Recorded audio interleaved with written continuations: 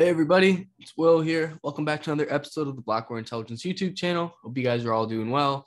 Today we're going to continue with our on-chain analysis tutorial. Today we're going to be talking about destruction for episode 3.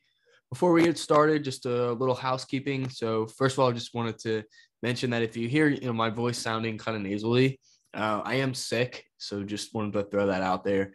But I'm powering through to get this video out for you guys.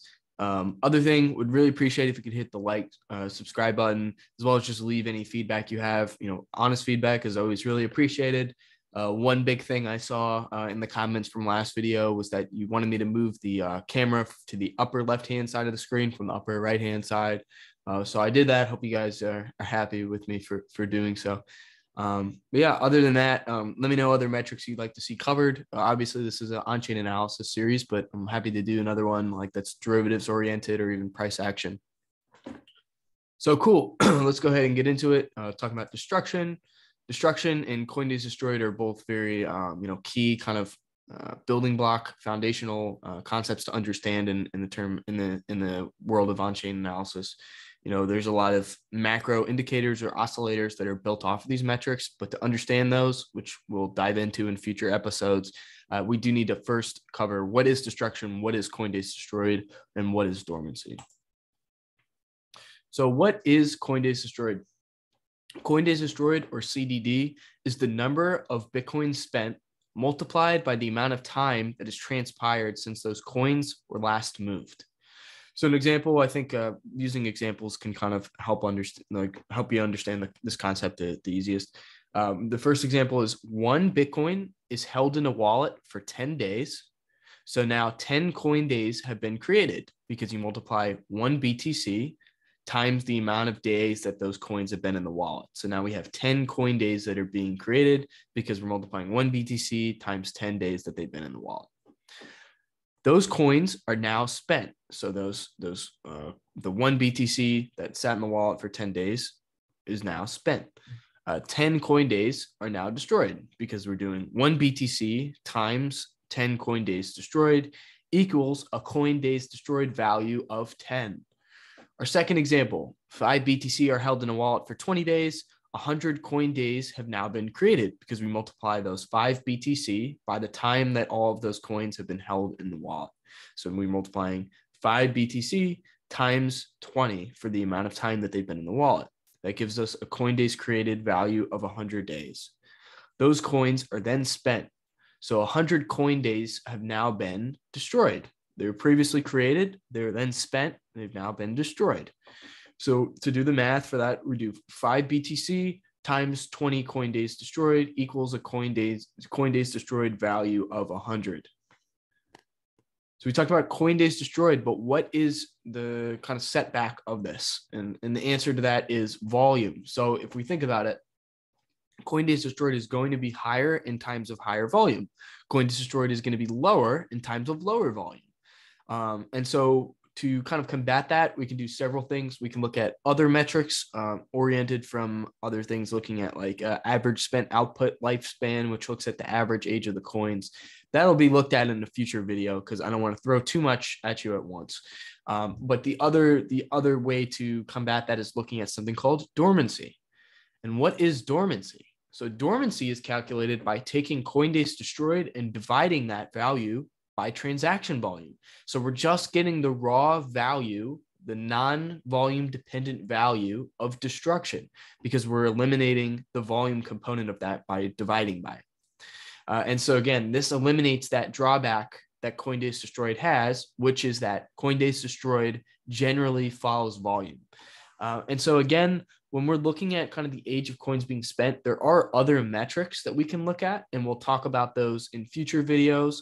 But for now, we're going to just stick to, CoinDays destroyed oriented metrics.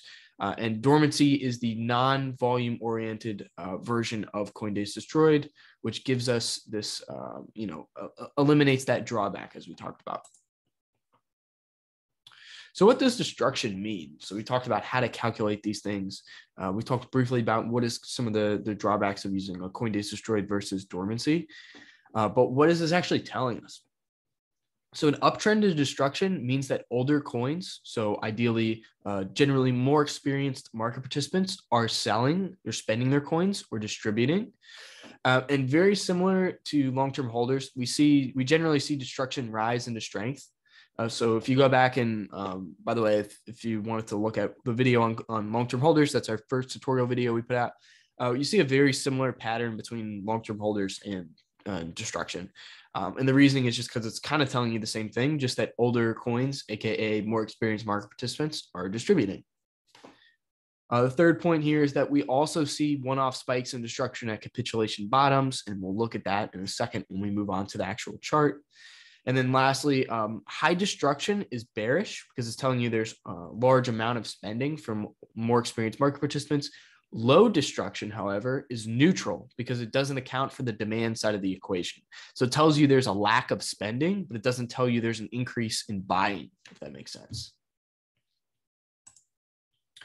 All right, so now we're looking at CoinDays Destroyed on the actual chart version. So again, as we talked about, you see CoinDays Destroyed trend up in bullish market trends or into strength. And that's because older, more experienced market participants that were buying down at the bottom of the bear, they're now distributing into that strength. Very similar to what we saw with long-term holders. And so you'll see in 2011 on that initial run up, a large increase. 2013 and the two double pumps. In 2017, in 2020 to 2021, as well a smaller uptick in 2019 as well. And then the red arrows I'm really just put there to highlight that you also see this increase at capitulation bottoms. So you see 2012, 2014 at the bottom of 2018 is the most distinct one. And then 2020, the COVID bottom, and then as well at the bottom of this kind of mini summer bear market in 2021, at the bottom of, call it like late July to early August. Now we're looking at dormancy. So with dormancy, we see the same trend pretty much. Again, it's just the adjusted version for volume. So again, increased spending into strength, decreased spending into weakness. And then we do see these kind of one-off spikes at capitulation bottoms as well. But generally, we want to be looking at what's the trend, right? These are these one-off spikes, but overall, we want to watch for what's the general, like the kind of macro trend, right? The macro trend from 2014 to the 2015, 2016 bottom is down, right? The trend from, call it 2016 to 2018 is up. The trend from 2020 to 2021 is up. So in conclusion, to kind of wrap this all up, high destruction shows that older coins, which are generally more experienced market participants, are being spent. High destruction equals bearish. Low destruction equals neutral because it doesn't account for demand. It just shows that there's a lack of spending. And then lastly, there are many metrics created from destruction. This is just looking at the basics. And so in future videos, we'll use this video as kind of a foundational building block to build off of when we start talking about some of these other broader, more sophisticated indicators that are built off of destruction. So really appreciate you guys taking the time to watch the video. Hope you got something out of it. And yeah, would really appreciate like, subscribe. Let me know any other metrics that you'd like to see covered moving forward. Hope you guys have a great day and take it easy. Bye-bye.